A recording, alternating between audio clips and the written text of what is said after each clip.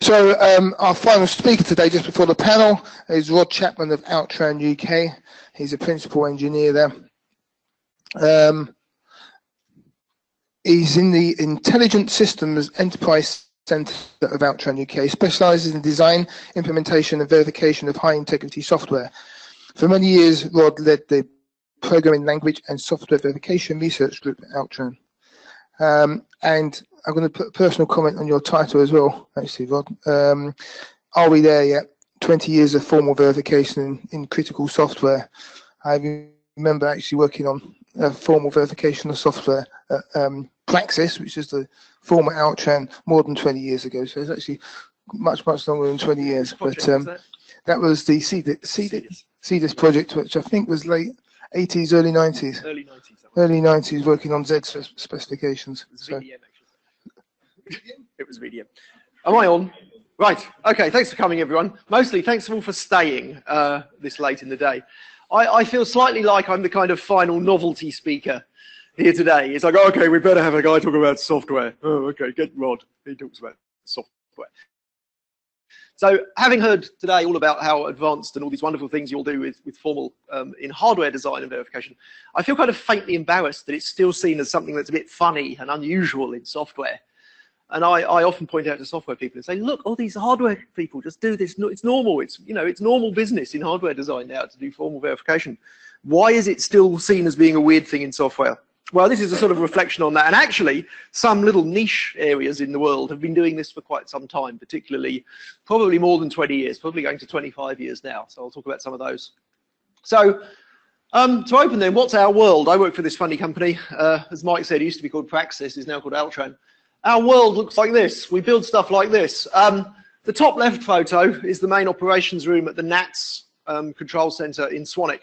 That's where all the aircraft, well, most of the aircraft in the UK, what they ambiguously call the London area control, is actually everything south of Scotland. The UK air traffic is divided into two areas called London and Scotland for some historical reason. Don't ask me why. So Swanwick deals with all the London stuff, and we have software running in that environment that helps the air traffic controllers. It's astonishing what they do in that room. So that's the kind of world we live in. Railway systems, you can model railway signaling as a big state machine. Basically, the points are a state machine, the signals are a state machine, the trains, where the laws of physics apply, they accelerate and brake and stuff. The points, move and things happen, and the idea is to stop the trains bumping into each other. So that sounds like a problem you might be able to model check or something. Oh, that sounds interesting. Bottom left is the Typhoon aircraft, a pair of FGR-4s. That aircraft is several million lines of code flying in close formation, they say. Without the software, the aircraft is useless. It cannot fly. Indeed, if the software fails in flight, it ceases to be an aircraft.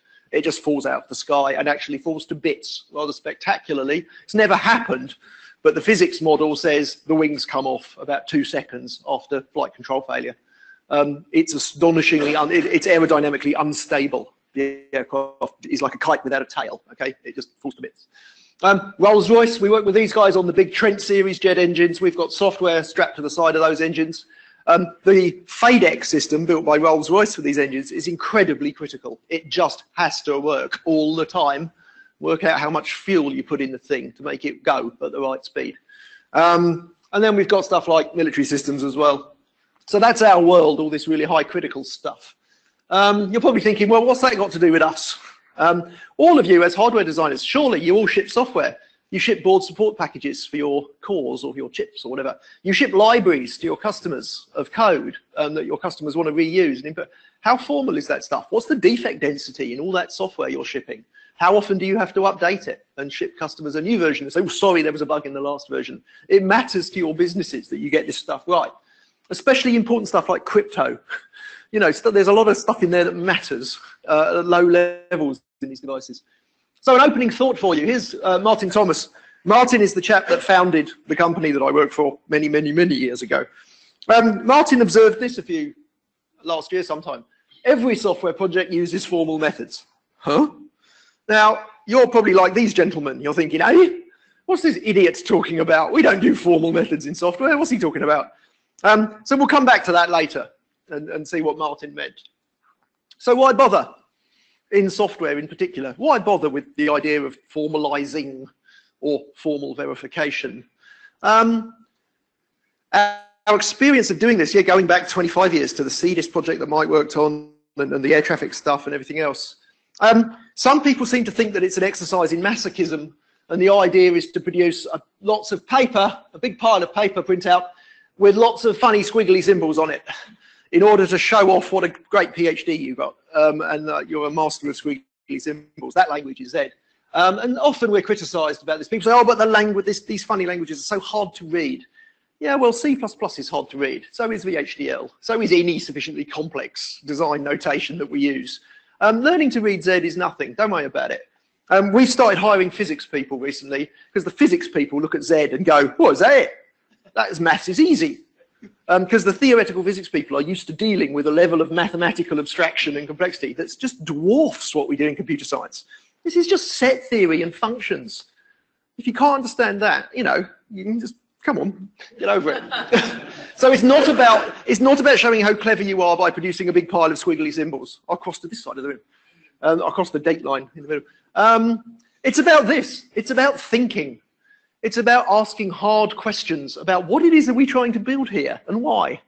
And it's, to some extent, about tooling, illustrated by a digital micrometer. So I want tools that are really precise, but automated and run on a computer. So a digital micrometer would be what I really want, to be able to measure my software and go, oh yeah, it's 2.66693 millimeters. Oh, that's a defect. I don't want to know it's about an inch. You know, metric units would be good. So it's the process of thinking about it that matters, not the resulting pile of paper. So thinking about it gives you stuff like this. It exposes ambiguity.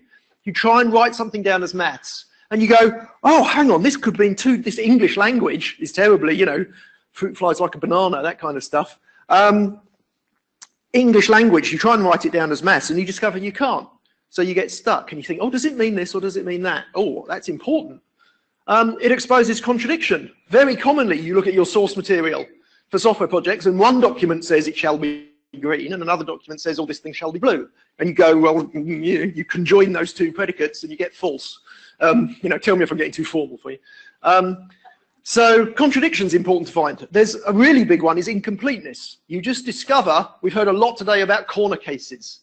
Software is endemically full of corner cases. I mean, a lot of software engineering is about just getting all the corner cases. And incompleteness is terrible. Most of the problems we're seeing with security in software, you know, so-called vulnerabilities in software, is just because you didn't bother to think about, oh, what if the data's invalid? What if the user's malicious? What if the system isn't in the right state to do this operation? What if this precondition isn't true? Incompleteness is just endemic in the kind of stuff we do. And it's really nice if we have tools that spot that kind of stuff, that will say, oh, you've missed a case. What are you going to do about this? And a lot of that's to do with error handling. In our formal specs of big systems, about 70% of the formal spec is error handling. It's specifying what happens when something's wrong. The bit at the end that says, if everything's okay, the system does this, that's actually quite small. Okay? It's all the error handling is dominant.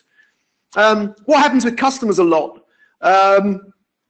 is you find one of these ambiguity things. Well, what you shouldn't do is guess what it means and just crack on, right? Because that's not a good idea. What you do is you pick the phone up, you call the customer and say, hi, Mr. Customer, I found this problem. Look, this and this and this can't be right. Look, I'm stuck. What should I do? The customer always says the same thing. They don't tell you the answer to the problem. They say, God, no one's thought of that before. That's the light bulb moment for the customer. They go, oh, we never thought of that. Oh, God, yeah. They go off and have a think, and they call you back an hour later or something. And they go, okay, we've decided it should be this. And you say, right, we'll write that down formally, and we'll agree that that's what it's supposed to do. Now, some people say, is this hard? Because you end up calling the customer a lot, right? In the first few months of a project like this, you're on the phone to the customer 6 times a day, and the customer's getting really bored of hearing your voice. And people say, well, isn't this painful and annoying? Well, kind of. But is it more painful and annoying than just ignoring this issue, and then in 6 months or a year's time, you've taped out fab silicon, shipped 1 million units, and you discover you did the wrong thing? What's that going to cost you in terms of pain or liability or going to court or goodness knows what? So it's painful but worth it. It's a bit like jazz, you know. It's kind of hard but worth it in the long run, as one of my colleagues used to say. The catch. What's the catch? So if this formal stuff's so great in software, what's stopping us? Why can't we just get this right? Well, there is this weird fear of mathematics in software. We're training graduates to hack and test, and they don't stop and think formally, which is a shame. There's a lot of snake oil in the industry. Over the last 20 years, you'll see a lot of tools will say, well, our tool will find more of the bugs. You know, and there's an awful lot of snake oil. In a market for snake oil, it's perfectly rational to reject it all and just walk away and say, this is all crap, why won't you buy any of it? Oversold promises in the 1980s. Those with very long memories will remember a project called Viper, which was an effort to formally design and verify a microprocessor in the UK. They even did a formal compiler. Did you know there was a formally verified Pascal compiler built in the late 1980s by a team in Cambridge, which significantly predates CompCert, but don't tell the French. So something else is wrong. There's various things. Les Hatton from Kingston said this: software is a fashion industry with delusions of grandeur, which I liked. There is a lot of problem in software with people tend to mistakenly associate popularity with fitness for purpose. So you look at the most popular programming languages and you say, well, we must use one of them because they're popular. Yes, you know, we must use Python or whatever, or something cool and sexy. Fitness for purpose is not the same as popularity, and it's quite reasonable that in certain areas niche technologies exist, which are not popular in terms of dominating the world of programming, but are actually really good at what they do, and that's fine.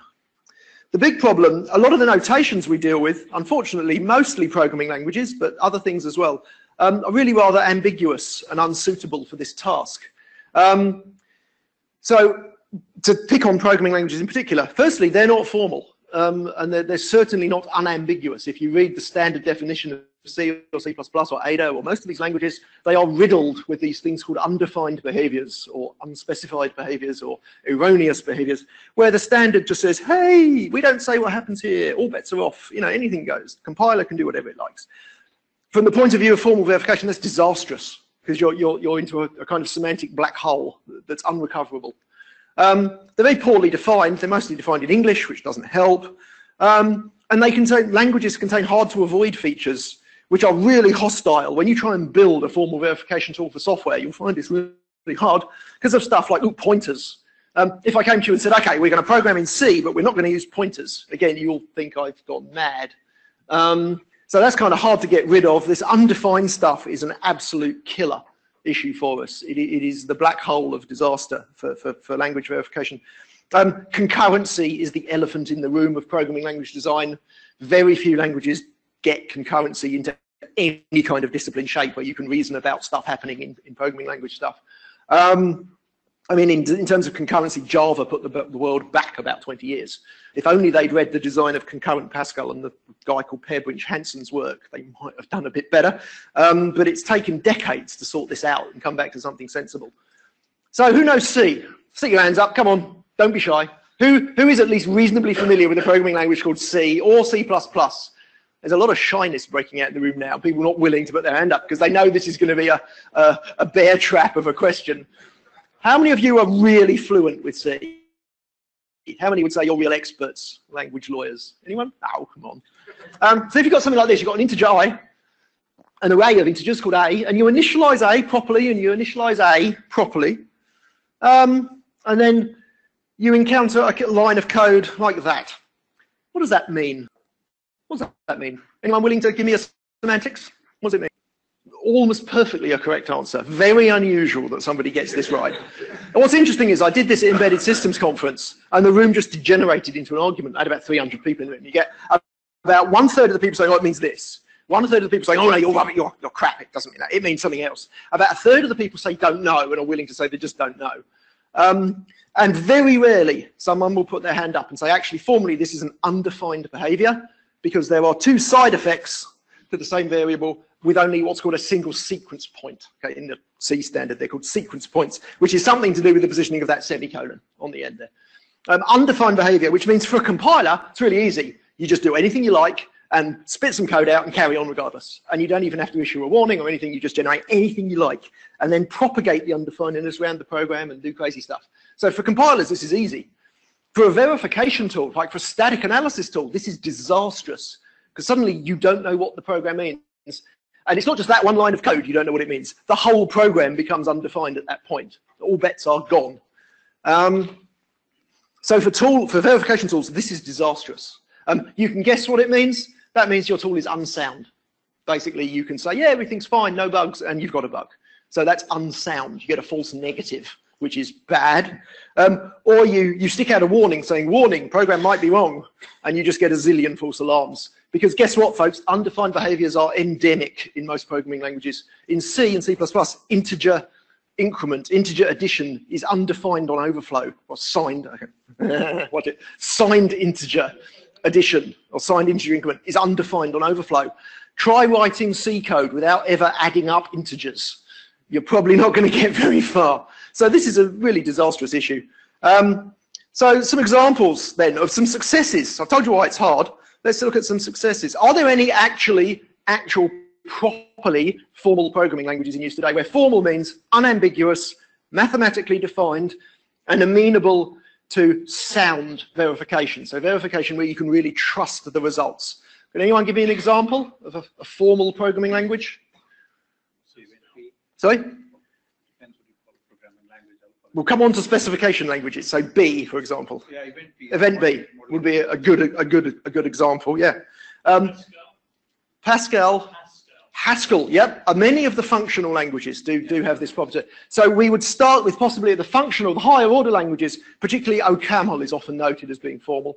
OCaml's used actually to build a lot of tools. You'll find stuff like the French Y3 tools are all built using OCaml.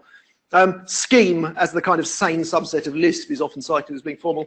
In the imperative programming languages, the two that are most obvious to me are this thing called Spark, which is the one that I've worked on with the team in Bath. That's a subset of Ada, which is formalizable. Eiffel, the language that brought us the idea of contracts. Well, Eiffel benefits from being formal because there's really only one implementation of it that's worth knowing about. It's you know, Eiffel software's implementation. So you could argue that Eiffel is software. At a lower level, there have been lots of efforts to formalize JVM bytecode very successfully. And at lower down than that, we've already seen today, you'd hope that most instruction sets are reasonably formal. So today we've heard about the ARM, you know, the book of ARM. Yeah. Sorry to interrupt, but ARM is riddled with undefined and implementation defined. Is it? Dang. I obviously haven't read all 6,000 pages of it, excuse me. That's disappointing. I made this point at Intel once in Portland, Oregon, and all the Intel people kind of went and then rumbled and giggled at each other. But anyway, at one level of abstraction, I would like to think that machine code is reasonably formal. Okay, oh well, maybe I'll go back to, thank God, I'll go back to programming in high-level languages. If we include so-called specification or modeling languages, there's one that's very obvious, is the language that underpins a toolset called SCADE, which is called Lustra, which is a synchronous data flow language that's very, very well respected as in its formality. B and Event B, CSP for modeling concurrent systems and model checking. There are several attempts to formalize subsets of MATLAB Simulink. Those efforts tend to get really far, and then MathWorks come along and change the semantics with the next release of MATLAB, which is really annoying, and you have to start again. But there are several formalizations of MATLAB and Simulink. There's a language called Perfect from Escher Technologies, which is again a specification and refinement language, and so on and so on. So there's actually quite a few of them out there. Here are some examples of stuff that's actually really honestly using formal verification in software. First one I've mentioned already is that. There is an awful lot of formal software verification in that aircraft that started in 1990, so 27 years ago. They started doing things like verification, there's no data flow errors in this software, was routinely done from 1990 onwards in all the RISC Class 1 systems. More recently, they started doing things like using theorem provers to prove type safety, so to prove that there's no buffer overflows or integer overflows or division by zero in the software. On systems like the fuel management computer, they've been doing theorem proving on this software more recently. That's a C-27J, small transport plane. That's a baby one of those. That's a C-130J. That was built about 20 years ago. Significant formal verification of that the mission computer actually implements the specification. Its specification is written in something called Parnass tables, which is a sort of semi-formal tabular format for specifying software. That was done at Lockheed Martin and by BAE Systems. That's a system called Schollis, not the helicopter. There's a system that helps you do things with the helicopter. That was done in about 1995. Probably first really big deployment of theorem proving on that software. software. It's only about 20,000 lines of code, though. A first effort to really do serious proof. It was pretty painful 20 years ago. We just didn't have the CPU, the machine resources to us, and the theorem proof, SMT hadn't come along. That sat solving hadn't gone at the time, so it was hard. Rolls-Royce, that's a BR715 or something, jet engine. That's a Trent series jet engine. There's a lot of formal work in there. Mondex, electronic money, some of you may remember. There was substantial formal methods work done on the Mondex cash system. That's a box built by Rockwell Collins in the States. That's a multi-security level switch. So it routes top secret data down one network, and it routes stuff that isn't top secret down another network with a high degree of assurance. Something called Tokeneer we did for the NSA. That was a demonstrator. We did that about 10 years ago. That's a box that Neil, where's Neil? Neil will tell you about. That's something called the UK-Norway Initiative Information Barrier. That's open source. If you want to build one of those, you can, because you can download all the schematics and the software and build your own, should you want to detect ratios of isotopes of exotic materials. Why would you want to do that? Go look at the UK-Norway Initiative. It's an astonishing thing. Go and have a look at it. That's the air traffic control system we built for NATS most recently. This is live. If you've flown in or out of the UK in the last 5 years, you've depended on this. What it basically does is it tells air traffic controllers that stuff's going to happen in the future. So the bottom right icon you can see on this screen, basically on the x-axis, it says that in about 12 minutes, Virgin 44 and British Midland blah blah are going to be on the y-axis about 4 nautical miles apart, and that's too close. So that's telling the air traffic controller that in 12 minutes there would be a loss of separation. Therefore, the controller needs to do something about it, and they can plan ahead in terms of telling the aircraft what to do to climb, descend, or turn, or whatever. It doesn't look like much, right? But there's 250,000 lines of code behind there. So in terms of scale, this is now, you know, an order of magnitude above where we were 10, 15 years ago. In terms of number of proofs, this generates about 150,000 proofs for the theorem prover.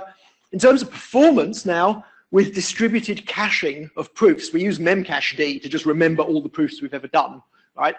With distributed proof caching, we can reprove the 250,000 lines of code in about 15 minutes now. So we're down to coffee break. For the whole system, for one module, it's a matter of seconds. So that's now a pre-commit activity. Our developers do not commit code to the CM system unless the theorem prover says, yes, it's type safe.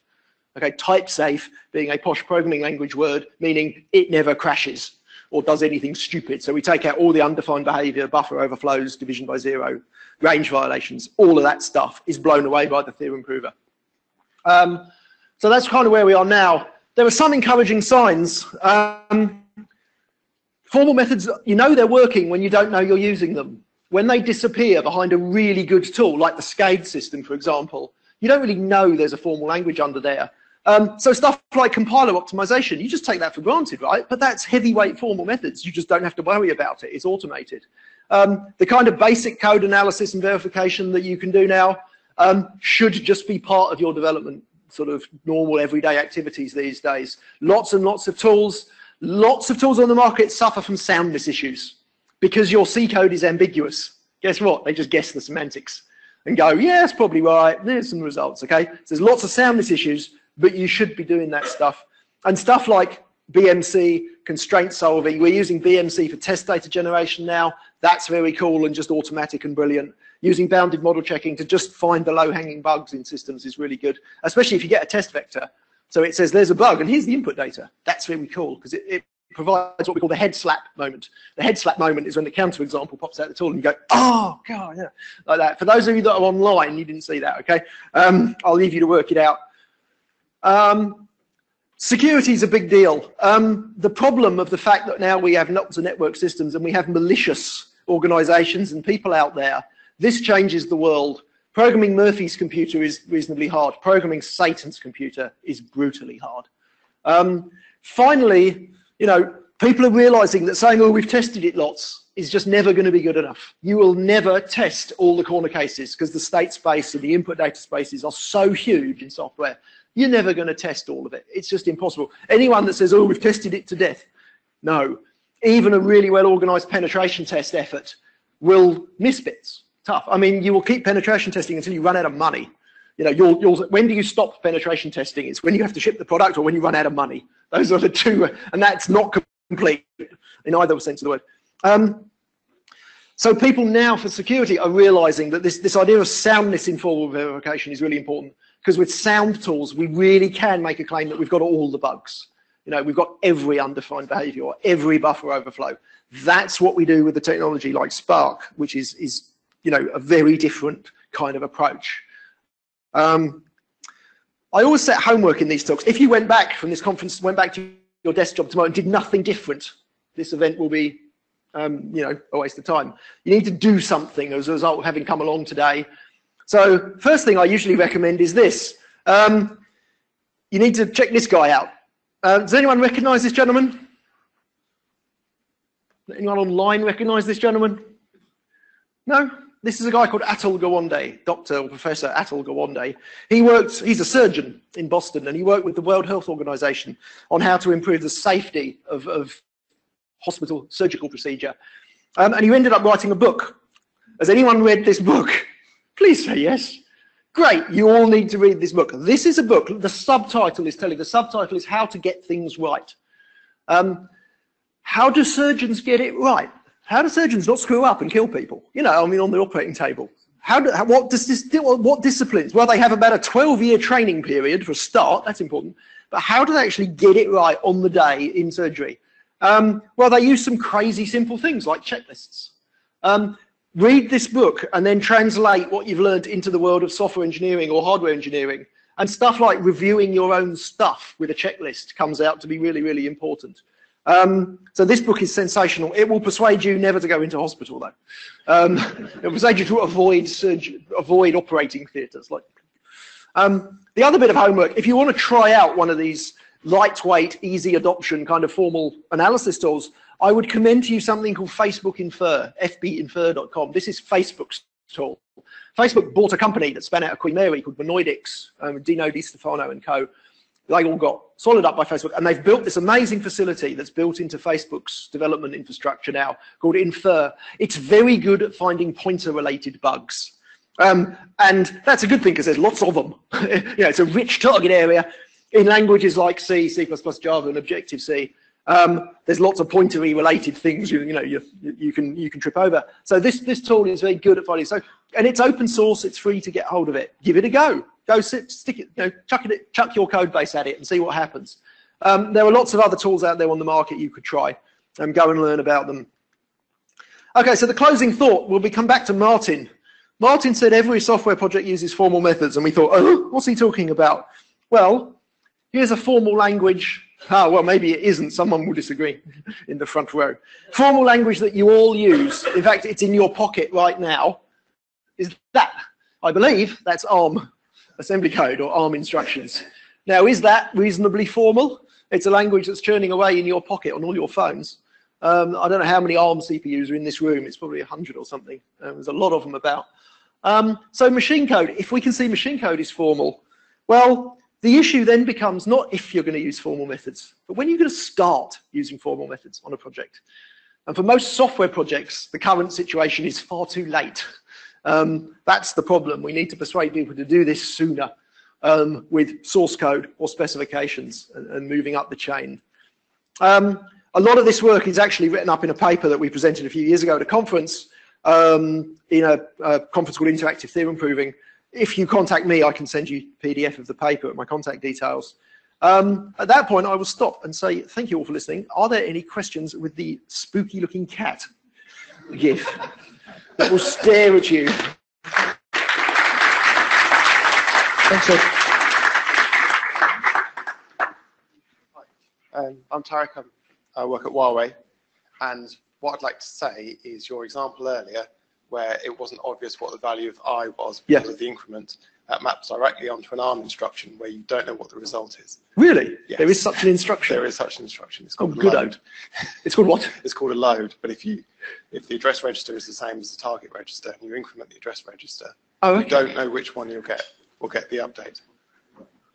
Is it the situation where there's a small set of possible outcomes and you don't know, or is it an infinitely large set of possible outcomes? No, you either you either don't execute the instruction, you take the address increment, or you take the load value. So it's constrained to one of three things. Okay, so that's the equivalent of what we call unspecified in programming languages. Unspecified behaviors, there's an innumerable set of behaviors that you can say, well, it must be that, that, or that. Yeah. Undefined is infinitely large set of, anything goes, which is much worse, as you can imagine. Okay, so all right, thanks for the point. Constrained unpredictable, they call it. Okay. Ashish Rabari, OneSpin Solutions. So is it right to say that a lot of the examples you cited on software verification use theorem proving to a large extent? Yeah. And it's somewhat ironical that in the hardware field, the model checkers have found a lot of success and continue to be used much more than theorem provers. Do you think any specific reason why?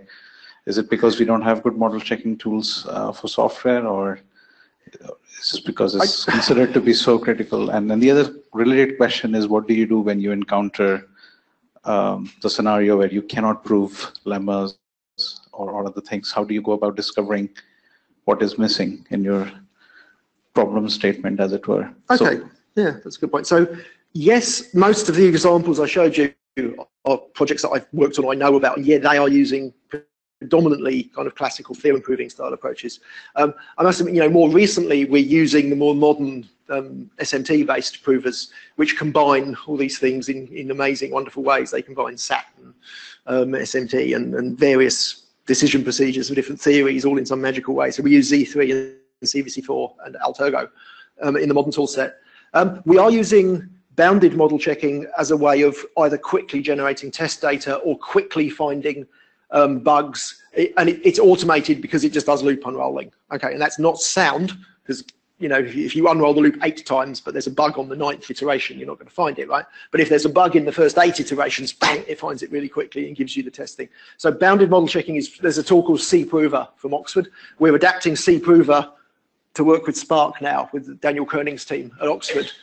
That's proving, that gets you a lot of bang for the buck, because it just gets, it quickly gives you dumb mistakes. And you go, oh, head slap, yeah, that can't be right, fix it. So it stops you trying to do hard symbolic proofs on stuff that's wrong, which is a waste of time. So we're seeing more of a kitchen sink approach now, where we chuck in the best things we've got, and it's not just classical theorem proving. There's SAT and BMC as well. Anything else we can do? What was the second one? Was there a second question? Well, that was the second question. Okay.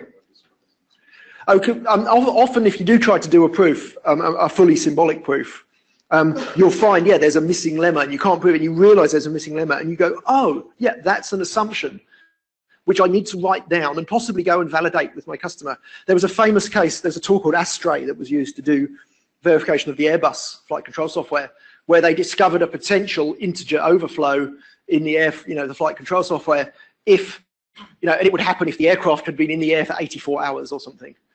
And you go, oh, okay, yeah, that's not going to happen, because you've run out of fuel at that point. It's not going to be, an A380 can't be in the air for 84 hours. But at least you find that, and you can document it as an assumption.